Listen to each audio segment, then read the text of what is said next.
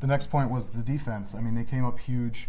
You know, they weren't playing as great as they had toward the end of the season, but, you know, came out huge with their defensive line at 8 sacks last night's game. And so, I mean, my question for you was, do you think that this was kind of more game flow, and toward the end of the game, you know, it was kind of garbage time, and they started accumulating those sacks from the line? Or, you know, is this what we can expect going forward, and is this defense really surging at the right time as well? I'd say the 2 sacks by Geno Grissom at the end of the game were definitely some garbage time sacks, but up to that point, it was just really encouraging to see the Patriots pass rush pick up like it has, especially with guys like Ricky Jean-Francois and Adam Butler getting up there, because once you get that interior pass rush, that's what really helps you against mobile guys like Marcus Mariota. If it's a defensive end just flying around the edge, a guy like Mariota can step aside that. Even a guy like Blake Bortles coming up this week, if a quarterback has decent mobility, he can get around that. But if that pressure is coming right up the middle, then that's the best kind of pressure you can get, because you're just coming right in the quarterback's face. And a lot of it was just the defense just from all directions just meeting at the quarterback and just sort of crunching him, just smooshing him in there.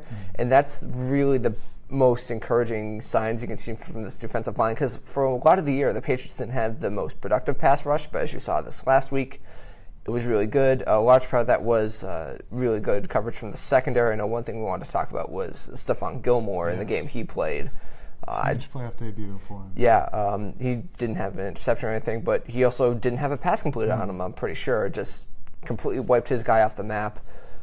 With Malcolm Butler on the other side, he gave up a couple touchdowns and hasn't had the best year.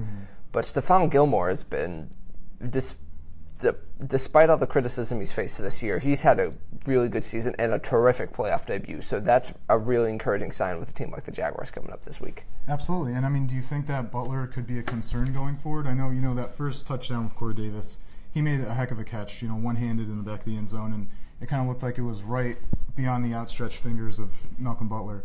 I mean, do you think that, you know, there's any concern with him going forward covering these guys, or that it was just, you know, one of those plays?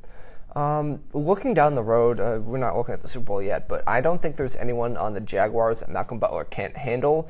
I mean, there are guys on the Jaguars who can make those sort of plays, like that Corey Davis did last week. But there's no guy that I'm concerned about. Ooh, is Malcolm Butler going to be able to handle he's going to get roasted by these guys? He's not going to get roasted. He might give up some plays like he did last week.